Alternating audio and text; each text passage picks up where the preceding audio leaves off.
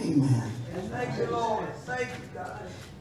The book of Hebrews, chapter number 6, verse number 1, and it reads, "Therefore, leaving the principles of the doctrine of Christ, let us go on unto perfection or maturity, not laying again the foundation of repentance from dead works and of faith towards God, of the doctrine of baptisms and of the laying on of hands, and of the resurrection of the dead and of eternal judgment."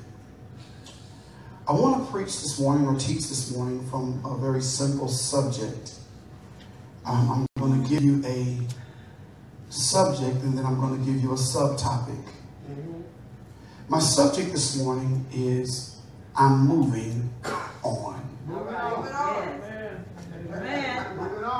I'm moving on. And my subtopic is it's time for me to live. Would you look at somebody very quickly and tell them, neighbor, it's time for us to live. And then point to yourself and declare this over yourself. Say, I am moving on. Yes, I am. Thank you, God. Thank you. Moving on. There is a lot of time spent in the body of Christ teaching us and talking to us about not sinning. That's right. A lot of messages have been coming back to back. Come out of sin. Don't sin. Don't sin. Don't sin. Don't sin. And don't get me wrong. I'm not against the message of holiness and living right. I'm absolutely for that. Yeah. Because the Bible teaches that holiness is still right. That's right. From the pulpit to the back door. That's right. But one thing I've come to discover is that we spend so much time on teaching and talking about some of the simplest things, such as stay out of somebody's bed, quit cussing, quit drinking, quit whatever. We spend so much time talking about those things that we never get past that place. And so what happens is, as long as we keep talking like that and teaching on that and keep reinforcing that, we keep pushing people and pigeonholing people into a place where we lock ourselves down and that's all we think about. That's right. Okay, come on. So here's what happens. We have a people because we have purpose. Yeah, come on. Because we have purpose on our lives, when we are pigeonholed and locked in to this mindset of just don't sin. And the basic rudimentary stuff of the kingdom of God, because we're locked in there, we get frustrated. Yes. Follow me. We become frustrated because, and here's what frustration is, when I feel something on the inside of me that's bigger than where I am, and nobody shows me how to get there. Are y'all gonna talk to me up in here? Real frustration is to feel like you got something else on the inside of you that's bigger than where you are right now. But you don't know how to get there. You don't know how to go after it. And so you feel like, and I'm talking to some people, I know I hear God right now. I'm talking to some people in this room who feel like you are stuck. Come on. Can I work in here this morning? You feel like you are stuck. You might have just got a new car. You might have just got a new house. Things might be looking good in your home. But for some reason, because of what's inside you, you still feel like you're stuck. I'm going to dig a little deep today, so just get ready for the ride. But I got some things God's given me to say. Number one, much of what we have blamed the devil for, he was not even directly involved with. That's right. That's right. Much of what we have blamed the devil for, he was not even directly involved with. Now, I want you to note the word directly. Pay attention to that word, directly. Listen, it is often easier for us as Christians to blame the devil for stuff that is going on in our lives than it is for us to take responsibility for stuff that we've done.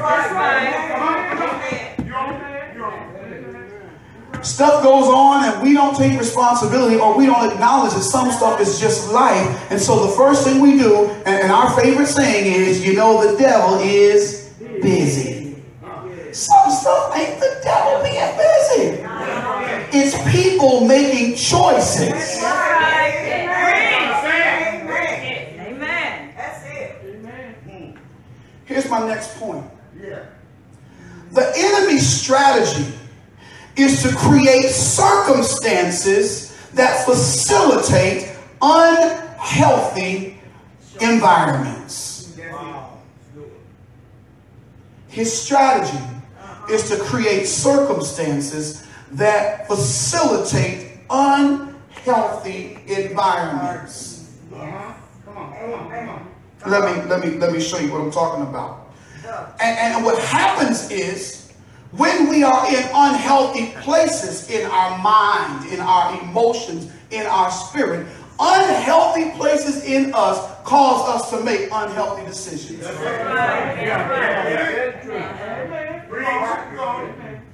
And sometimes, now watch this, I said the enemy's strategy is to create circumstances that facilitate us going into unhealthy environments. Let me show you what I'm talking about. You may have been raped or molested as a child. So now you have difficulty trusting people. Specifically, a lady may have difficulty fully embracing her husband because she's dealt with rape and molestation. What has the devil done? He used some sick mind. And if you really take it back, they didn't just start with the sick mind. It started behind them. Somewhere along the line, somebody introduced them to that stuff. Can I work a little bit right there? I'm going to show you what I'm talking about. So maybe it wasn't the person just became a rapist. Maybe it was the porn producer that produced the pornography that person, the rapist, was watching, that got the rapist mindset locked into thinking the way they think. So now somebody else's unhealthiness created unhealthiness in the rapist, and now the rapist came and did something to you. And so now down in your spirit, you are living unhealthy. Unhealthy places. Can I talk about another one? Abandonment. Maybe mama and daddy weren't there for you. Maybe they left you on grandmama's doorstep. Those are very real issues. Or watch this. Maybe you developed something in your teenager, your young adult years. Let's say you developed a habit. Maybe you became a drug addict, or you became something in your life, or a prostitute, or whatever you may have become. And in you becoming that thing, your family said, I can't walk with you through that anymore. And they left you and abandoned you. Maybe they didn't agree with the person that you married. And they abandoned you. The enemy's job is to create situations and circumstances that facilitate unhealthy places in our lives. What about infidelity? And I'm not just talking about in a love relationship, boyfriend and girlfriend. Some of us have had some friends that have been unfaithful. Oh, y'all not going to talk to me up in here. Some of us have had some friends that have been unfaithful. You shared your deepest secret with them. Next thing you know, you heard your secret out on the street. Am I talking? Have you ever had somebody be unfaithful to you, whether it was a lover or whether it was a friend? And because of their unfaithfulness, now you have difficulty. You watch this. Sometimes we even struggle to even make friends. Because I don't know if I can trust you enough. And if you come into my life, I'm wondering what your motive is. Am I helping somebody right now? I know I'm talking to somebody. We find ourselves wondering, well, what's your motive? Why you really want to be in my life? Why you really want to be my friend? What's your angle? Yes, sir. Come on. The enemy's strategy is to create for us environments that facilitate unhealthy places. Let me give you one more. A history of financial strain. Some of us know what it means to grow up poor. Can't even afford the last two letters. You just P.O. Poor.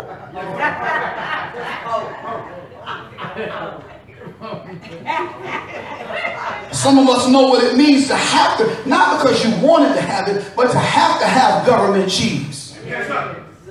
The little black and white can with the canned meat. The black and white can with the peanut butter that had the oil floating on the top. You had to take your spoon or something and try to stir that stuff up so it'll work. And then you put it on your bread and the bread would be tore all up trying to put it on there. Y'all don't know what I'm talking about up in here. None of y'all.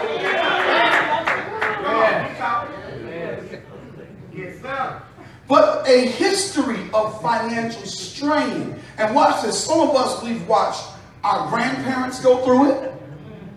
We've watched mama and daddy them go through it. And so in watching them go through it, we have developed a mindset of poor, broke, don't have. And that has become an unhealthy place. Am I making sense to somebody today?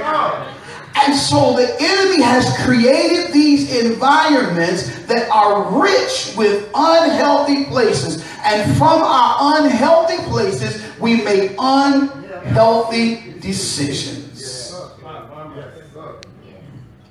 I'm going somewhere. Just give me a few moments. I'm going somewhere.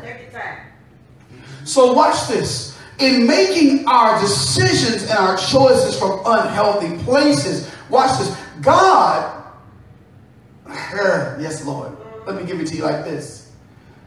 When you make a decision from a good place, for the sake of this message today, we're going to call those results. But when we make our decisions from bad places or from unhealthy places, we call those repercussions. Part of the problem in the body of Christ today, ladies and gentlemen, is what we've been blaming on the devil sometimes has simply been repercussions.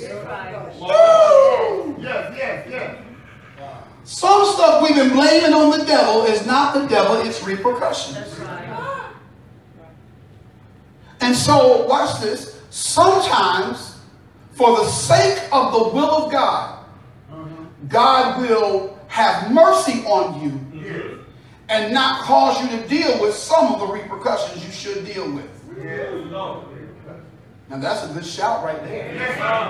Because sometimes I thank God, because if I got everything I deserve, I'm not talking. I don't have a talk back church right there. If I got everything I deserve, where would I be? Can anybody along with me in that right there? If you got everything you really deserve, sometimes for the sake of the will of God, because watch this, some of us know we deserve to be dead right now. But listen what I said now, for the sake of the will of God, many times he will have mercy on us and not release to us the full repercussions of our actions. Because he still got to get you somewhere. He still got to get you somewhere. Y'all with me? But watch this. Then there are other times where God does not release you from the repercussions. Why does he not release you from the repercussions? Because if he lets you slide on everything that you do, you would never learn the lessons and you would never learn how to behave. Parents, it is important. If our children are going to grow up to be right, we can't be our children's friend. I'm going to get in trouble right here.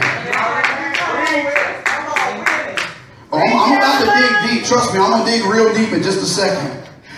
We don't understand, but we will learn. If you don't deal with some repercussions in your life, you will never learn the lessons of life that you're supposed to learn. So you ought to thank God that he didn't take you out, but he let you go through the repercussions, and he sustains you through the repercussions. You know good and well you slept with some folks that you shouldn't have slept with. Hello? I can't get no help right there. We slept with some folks we shouldn't have slept with. Jesus. Probably should have had a disease. And even if there happens to be someone in here who may have gotten something, thank God you're still alive and the disease didn't kill you. See, we don't want to deal with real stuff in church today, but there are people who sit among us, and what we tend to do is if they have caught a disease, we try to judge them. No, baby, we're not judging you. We thank God you're still alive. So we have to understand that there are some things that we can't get out of. Some things we got to go through. You ought to write that down on your paper. Some things I can't get out of. Some things I got to go through. Because I'll never learn the lesson if I don't experience it. Okay, let me drop this on you and I'm going to move. We get mad with our employer.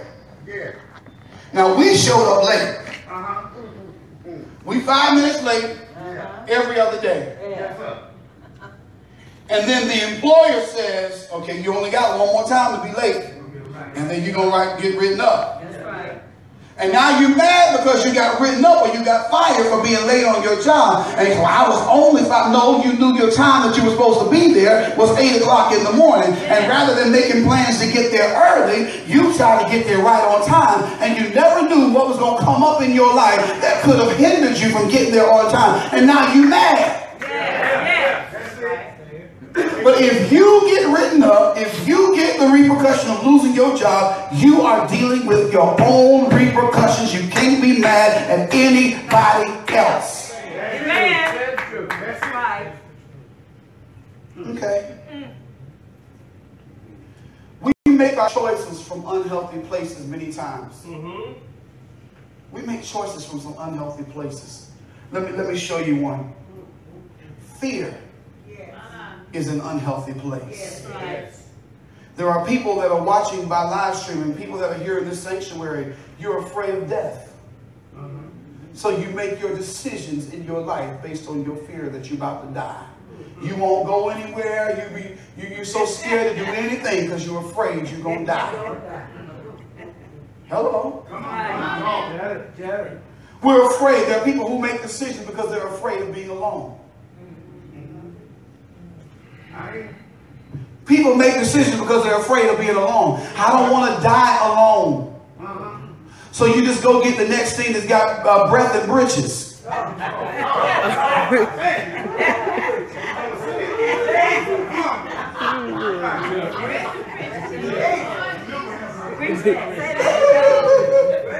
So you go get breath and britches just so you won't be alone. Knowing good and well they're not compatible with you, and you try to make something fit that wasn't designed to fit, and when it wasn't designed to fit, then you got a whole big mess on your hands. All because you were afraid to be alone. Is it all right if I dig today and just work a little bit? We got fear of failure. And because I'm afraid I'm going to fail at something, I won't even try. Let me put it on a very basic level. Let me break it all the way down to a basic level. We say things like, well, I don't know that Facebook stuff. I don't know how to work a computer. And rather than making the effort to learn how to work a computer because we're afraid we're going to mess something up, we don't even try to get at a computer or try to take a class to help us grow. That's true. I don't know. And watch this. Or we're afraid that we're going to look stupid when we try. That's right. That's right. I don't want to feel like, baby, listen, you never learned. When you started learning your ABCs, you didn't get those right. Amen. If you didn't get your ABCs right the first few times you tried it, first 10, 20 times you tried it, you might not get the computer right every time you try it. But if you're going to grow and develop, you're going to have to try something more than where you've been. Somebody say, I'm moving on.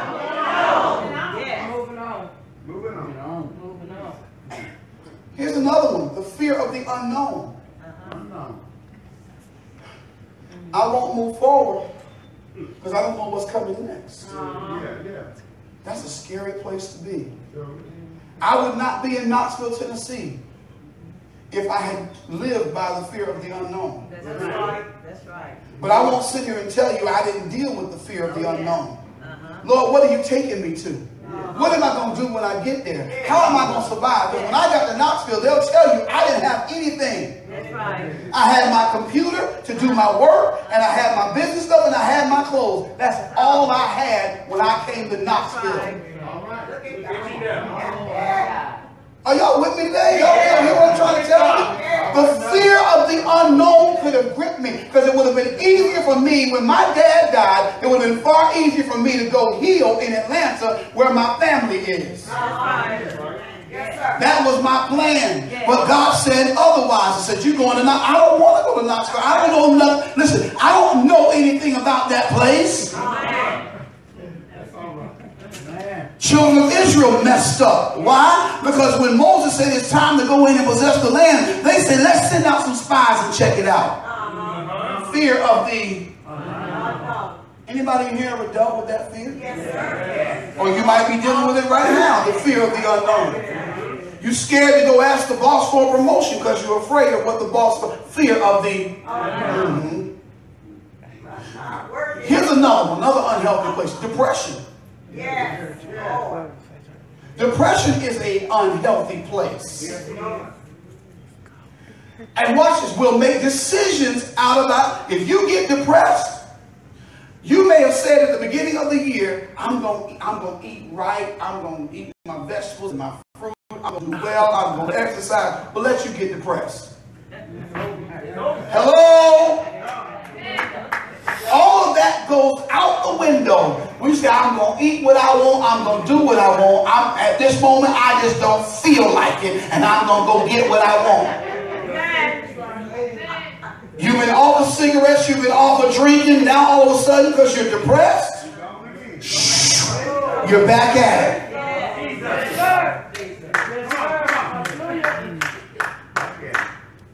And don't look at anybody else around you. That's right. Talk. Don't look at anybody else around you because our tendency is, well, I don't have what she had. I don't do what she does. But baby, you do something. And it's about time we be honest with ourselves about the stuff that we do to ourselves because that come from unhealthy places. Yes, sir. Pain will cause you to make decisions that are unhealthy for you. Amen. You go home by yourself every day, so you'll make decisions. And I got to find me somebody to come be with me because I don't like going home by myself. I'm not talking about just the fear of being home. I'm talking about when you really want somebody to talk to. Yeah. Okay, can I bring it right there? I'm gonna dig for my singles right here. You go home and you are by yourself and you got stuff that's going on in your mind and in your heart, and what you really want is intimacy, not sex. What you're really after is intimacy, not sex. But because you bring unhealthy people into your unhealthy place, you find yourself laid up with somebody in your bed doing stuff you ain't got no business doing. Why ain't nobody place?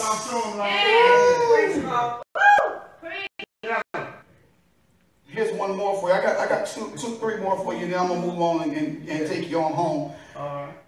Grief is an unhealthy place. Yes, it is. I talk about depression, but grief is an unhealthy place. Because watch this. Grief, anytime, listen closely to this, you may want to write this down.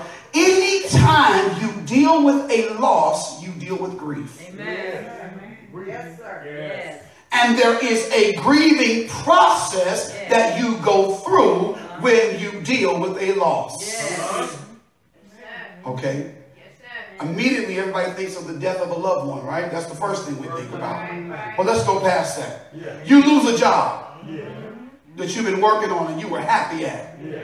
When they walk in and they tell you, we thank you for your services, but we're going to have to release you.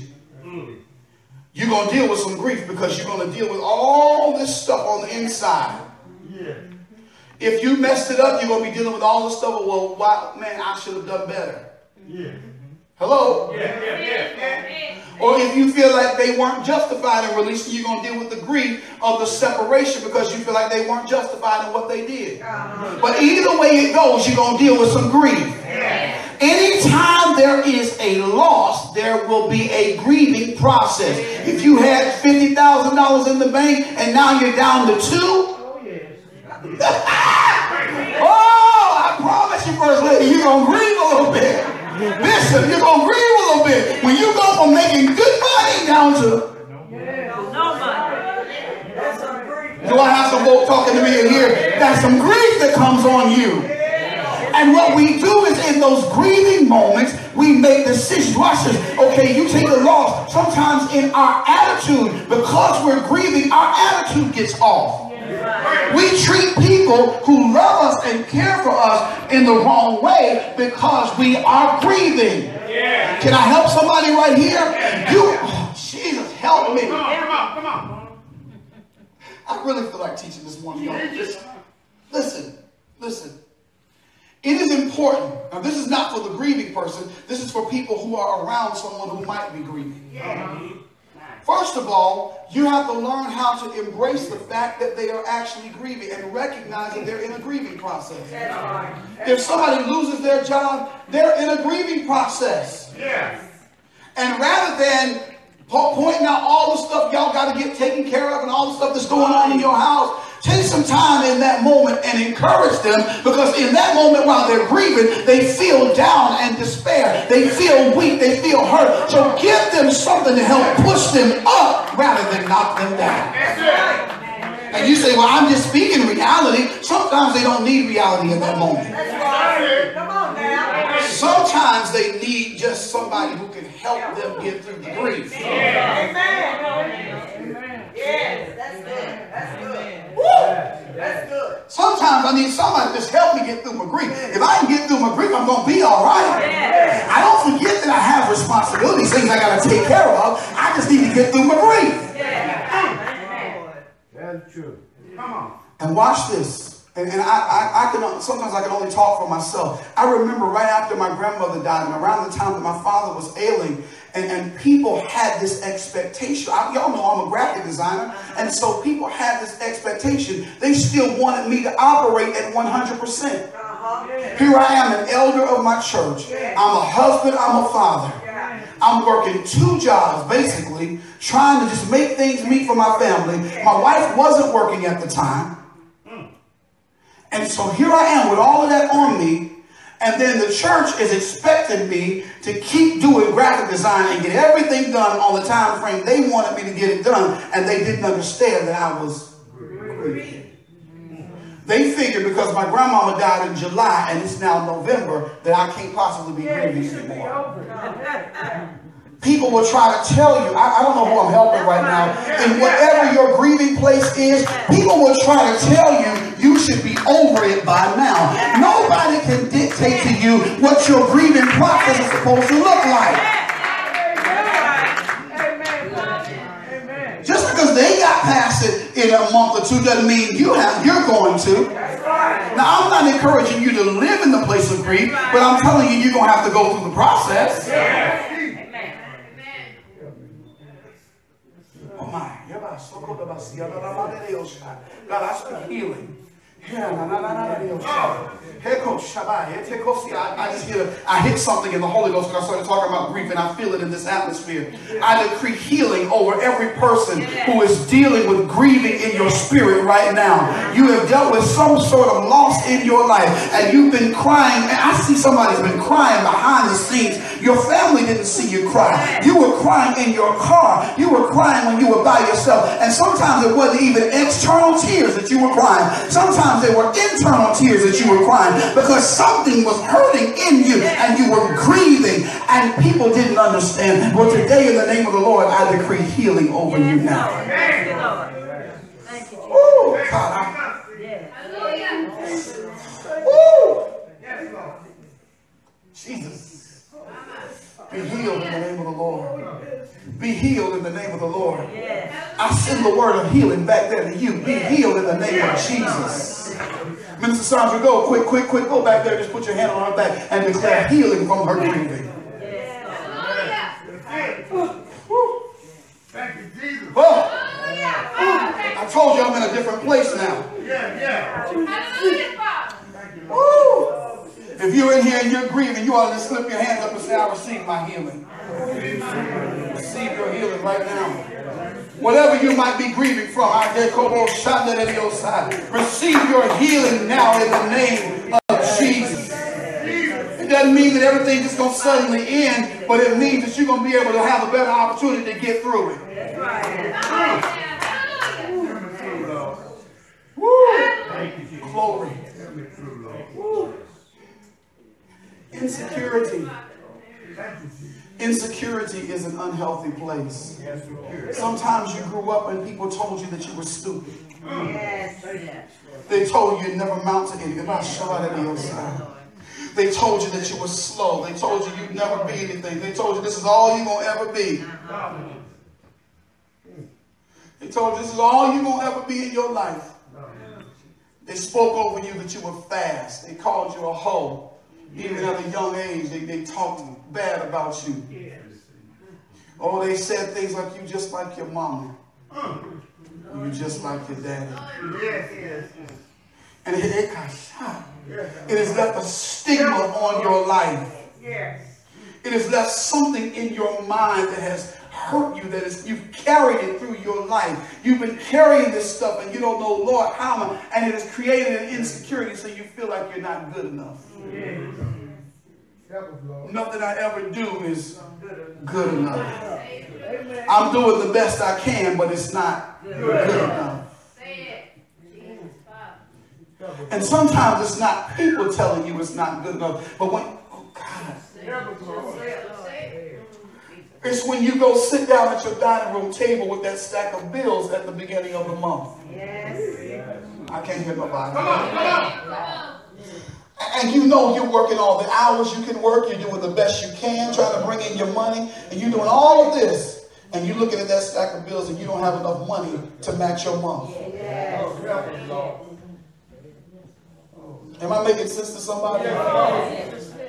And even in that moment when you're sitting there and you've got that going on, you feel like you're not good enough. Insecurity. Let me give you one last one. Now this is not an all-inclusive list, but I'm just touching a few things that the Holy Ghost put on my heart to give to you today. Listen. Guilt and regret are unhealthy places. And we can make decisions out of our places of guilt and regret. Are y'all hearing me? Have any of you ever made some decisions out of guilt? Out of regret? I'm going to talk about one real quick. I try to be my child's friend. I'm not talking about me, I'm talking about in general. A person tries to be their child's friend. They don't want to be their disciplinarian because maybe I feel a sense of regret because I wasn't there for my other children. Maybe I didn't do so well with this one, so I'm going to try to be friends with this one.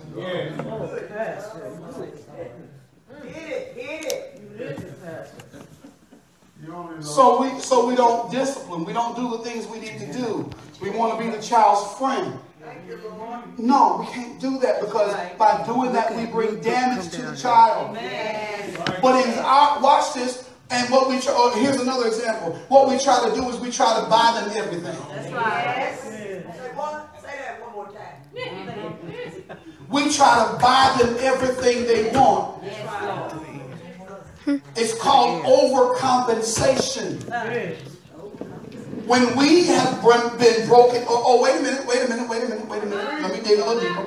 Maybe it's not because you didn't get it right with your children, but maybe it's because your parents didn't get it right with you. So now you feel such a sense of regret that they didn't get it right with you. So now what you do is you try to make up for what I'm not going to let my children go through what I had to go through.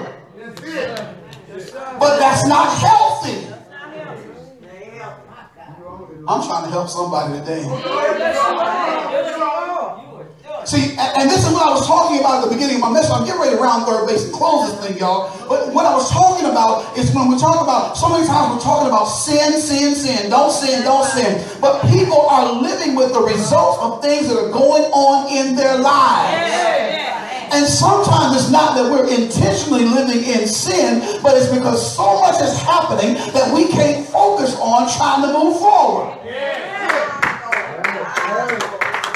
Here's what I believe, ladies and gentlemen. I believe we won't have to spend so much time preaching folks, stay out of the bed, stay out of sin, if we could ever help you get to the place where you understand who you are in Christ. And if we can ever get, watch this. No two thoughts can operate in your mind at the exact same time. Stay with me. Well, Steve, you cannot have two thoughts in your mind at the exact same moment. You can have one right after the other, and they might come very quickly, but you can never have two operating at the same time. Well, what does that mean? Why do you say that? Why did you bring that up, Long? I brought that up to you because watch this. If my mind and my energy is focused on moving forward in my life and honoring God with the way I live and honoring, I'm not just talking about staying out of sin, I'm talking about fulfilling purpose. Whatever he designed me for. If I'm so focused on fulfilling purpose, I'm not thinking about sinning. Hello!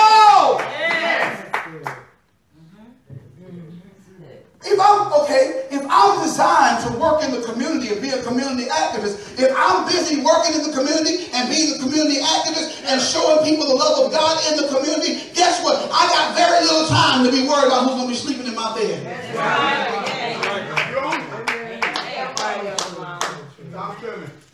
Okay, I got very little time to be listening to and perpetuating gossip if I'm doing my assignment in the earth. Am I helping? Because see, y'all think sex is the only sin. If I focus on bringing other people encouragement and happiness in their life, baby, I don't have time to sit there and be unforgiving and hateful in mine. Because two thoughts cannot operate in your mind at the same time.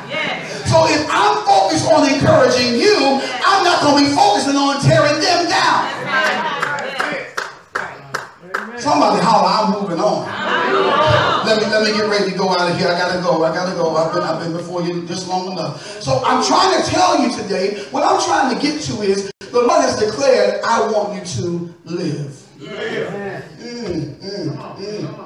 Sometimes we become so focused, I'm about to close this now. Sometimes we become so focused on our life experiences that we forget how to live. Well, I come today to preach to some folk that are ready to live. You're ready to step up into a new place. You're ready to live. See, and what happens is when you get through dealing with all this stuff from the unhealthy place and you say, God, I need you to make me healthy again, make me whole again. What can happen is when God starts speaking to your life, you can trust him with what he said. Oh, y'all not talking.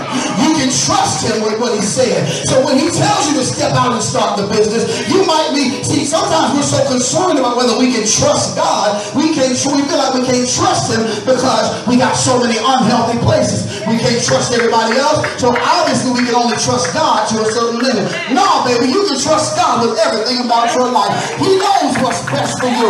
He knows what his plans for you. I hear Jeremiah 29 says, I know the thoughts that I think towards you, thoughts of peace and not evil, to give you an expected end. He knows what his plans are for your life. Tell somebody, tell them I'm moving on. I'm not staying where I've been. It's time for me to come up. I'm ready to live now. so I'm ready to live. Is there anybody in here? Lord, I feel a holler coming on. Is there anybody in here who says, I'm ready to live now? I'm tired of just existing. So now I'm going to go to God and get healed from my grief, healed from my insecurity, healed from my past, healed from the stuff that hurt me, healed from being let down, healed from being abandoned, healed from all of that stuff. I'm not living in fear anymore, but I'm going to start walking by faith and not by sight. I'm going to trust God with everything. And if I can trust him with everything, I have decided, Lord have mercy, I have decided I'm moving on. You ought to touch somebody and say, oh neighbor, I'm moving on. I'm planning to live now. I know I'm 40 years old. I know I'm 50 years old. I know I'm 60 years old. You might have been in that place.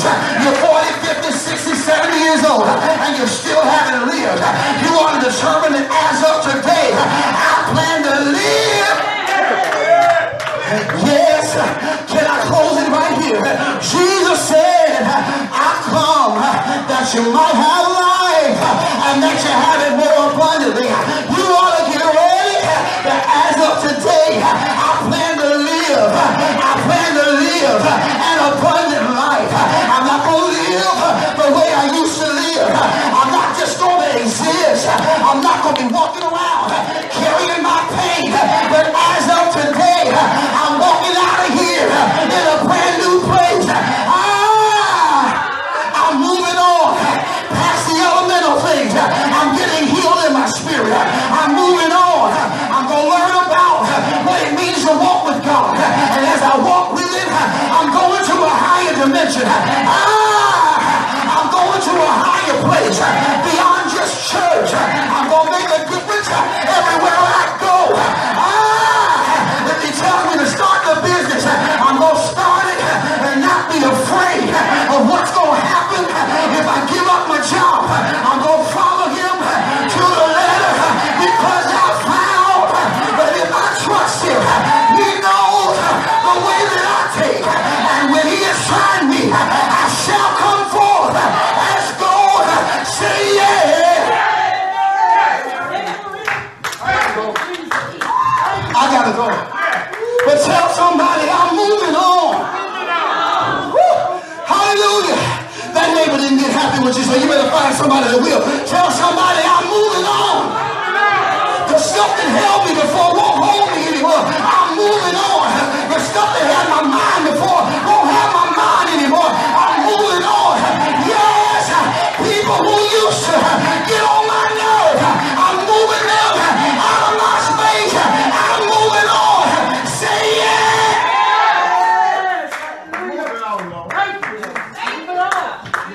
I gotta go. I gotta go. See, I really feel like going in right now and behave, but I'm moving on. Somebody, all I want you to walk out of here doing is saying I'm moving on. I want you to really identify where you are. Some of that stuff I pointed out earlier, identify where you are. And then go take that to God. And when you take that to God, say, God, I'm moving on.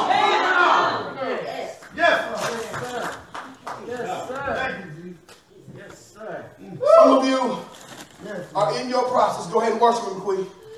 Don't stop. You're in your process. You're in your process. You're in your process. I see the demon of depression walking up out of here right now.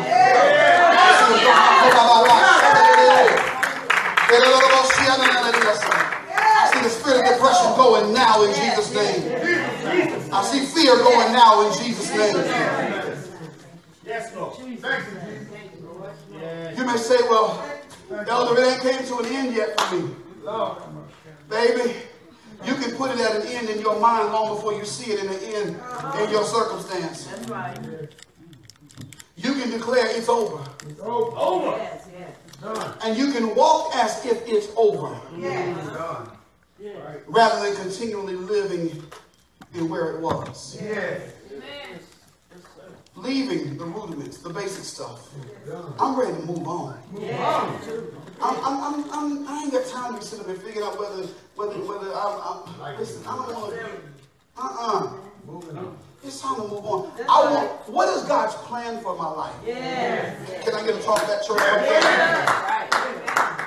What does God have for me? Yes. What is my purpose? What am I in the earth for? Yes. God, I feel like screaming in here. Yes. I'm not in here just to be a church member. Yes. What is my purpose? Yes. What did you make me for? Yeah. You made me for more than just coming to church. That's right. That's right. You made me to help build the kingdom. Now, what is my part to build the kingdom? Yes. Yes. And it's bigger than just preaching. That's right. That's right. Okay, can I just give you one thing and I'm gonna get out your way? Yeah. Some of us, you know, I said this before, First Lady. You know, there are people who are always trying to start all these different organizations and stuff like that. Sometimes they're not ordained to start the organization. Sometimes they need to connect with something that's already going on. We'll get involved in stuff. And we say, well, I'm going to start this, but you don't have the wherewithal to go ahead to take that thing to a whole other level. So sometimes your appointment is to be a volunteer and help with something somebody else is doing. That's right. Yes. Some child can use your love just in you volunteering somewhere. Yeah. That's building kingdom. Yeah. Come on. See, I ain't talking about shouting and dancing now. That's right. Work. I'm talking about doing the work of the kingdom. Yes. Understanding that God loves you regardless. So it's not even you working for the kingdom has nothing to do with getting approval from God. That's right. Come on. Oh! It has nothing to do with it. See, what we've been taught in the church is you got to do this, do that, do this, so God will approve you and everything will be all right. No, baby. God loves you. Amen. Period. Flaws and all. Yes. He loves you too much to let you stay that way, but he loves you right where you are. So here's my point, and I'm done. All right. Every one of us has an assignment. And if we spend all of our time with all the church language, stay here, do this, and do that, and do this, you'll never experience the fullness of who he created you to be. That's right. If I had listened, Bishop, to some of the naysayers, I would have never stepped into being a public speaker beyond church. Because naysayers said, oh, because they would go to my pastor, and they would say to my pastor, he's trying to build his own kingdom. They told him. He's trying to build his own kingdom. He's trying to be all of that. No, buddy. I was just trying to be who I was called to be. Yes. That's it. That's it. I was just being who I was called to be. That's it. Right. So in being who I was called to be, God, the folk got mad. I'm going to help somebody right here, and I'm done. Lord, please forgive me, y'all. Come on. Please forgive me. But people, you ought not to trip because folk don't like your purpose. That's right. That's right. You better tell When you start becoming who you're supposed to become,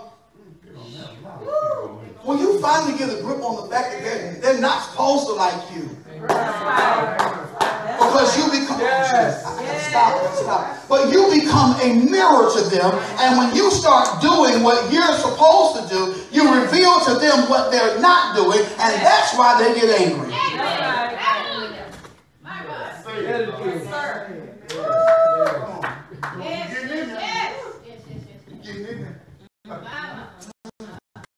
Okay, I got so much I'm gonna stop. But I hope this helps somebody today. Who was this one for today? Me. Did you find yourself in this word today?